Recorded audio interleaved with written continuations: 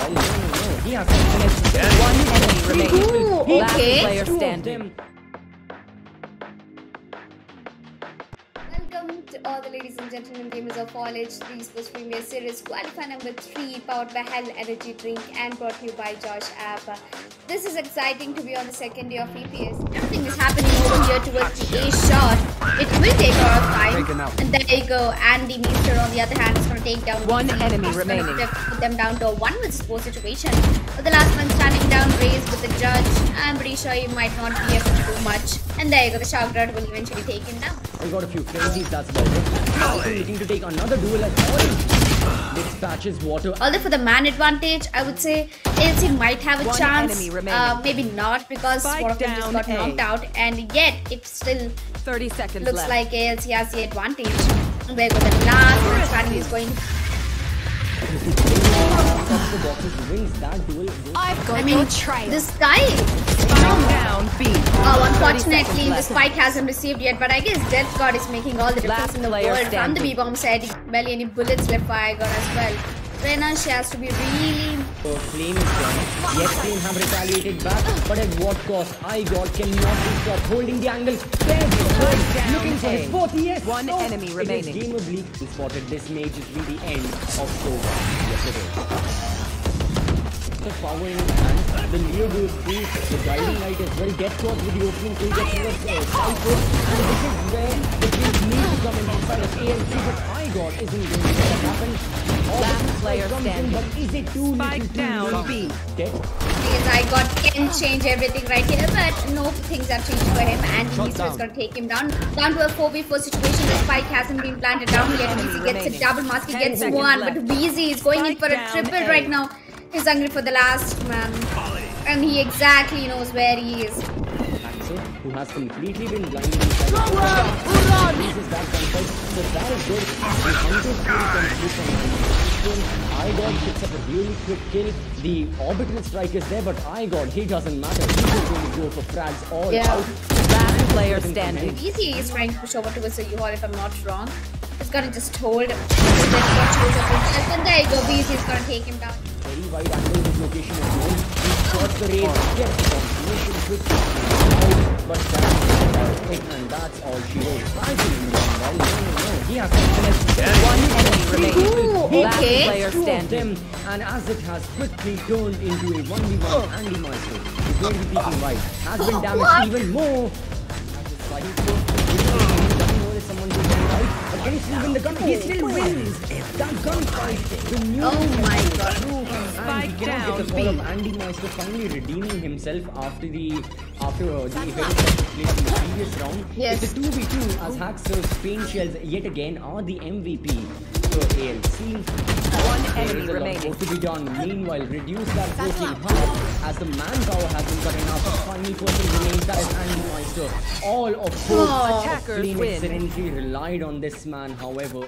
He's stuck up in the corner. Nobody actually spotted him out, including the drone. So pretty much nobody was expecting him.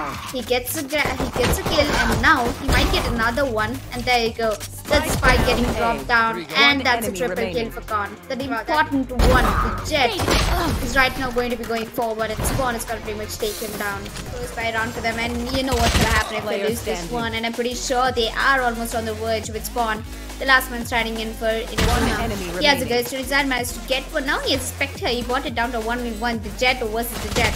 But look at the HP of the opponent Jet. But he yet is gonna quickly scope up. He's gonna put the drone. He's gonna give the information that there's absolutely nobody standing outside. Last player standing. Now they are replying his knife picks 30 seconds left. The only person surviving Death he got a triple kill in the previous round. It has done quite damage, or at least load the players, I would say. And he gets in front of the Jet with the blade, gets a beautiful hit over towards Omkar, and it's gonna immediately dash it back.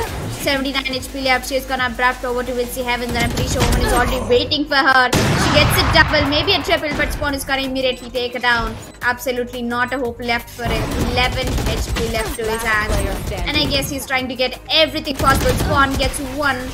Well, I guess this round is getting quite cheeky, I would say, with the Hunter's Fury coming in from Vikrant. He's already took a player down, and now INAZUMA, they brought it down, the 3v3 situation right now. And with the gravity pull, things might get real cheeky. Pirate gets one onto one simple, and now that the bomb has been tapped. There you go, that's almost a double kill coming in from Vikrant. The trip. Interesting part right now here is that Spawn's location has been given away, and he's on Rico. I'm not expecting much. Look at this go, being Hangland, it's his ace. Come on, take that ace, let's go. But we wanted the highlights, but nope, never happening. But you know, it's always that. It's just like it's all the burden is on the shoulders of right now. I mean, he has made clutches before, and there you go. He wins it once again. This. Good show what happens. However, is essentially what I'm trying to say. Right now, the running back goes through Brimstone with his orbital strike, gets a kill. Raze in the meanwhile as well, make sure that he's alive. And perhaps this is the redemption factor that Seven Sins would have been looking for themselves. A lot of kills going in there. It is a 5v3. Make that a 5v2. Very, one very quickly enemy as remaining. I spoke right there. But now it's a 5v1. Bad Gunner is going to try his best. There's the backstab, there's the kill, and Cypher gets his first. Seven Sins. Anything can work if you want to make that comeback happen. And I guess this time it's a C hit, and okay, never mind. Jet just gets a double kill through the smoke. Excuse me? I'm not sure. Even the Raze, when she first she saw at least two people, she could have used the showstopper, but right now Jet is just pushing blindly, just doing into it. Redemption. Jet gets the one, there goes the showstopper. Jet with the four. As Raze is also there for the follow-up, but finally calms her down.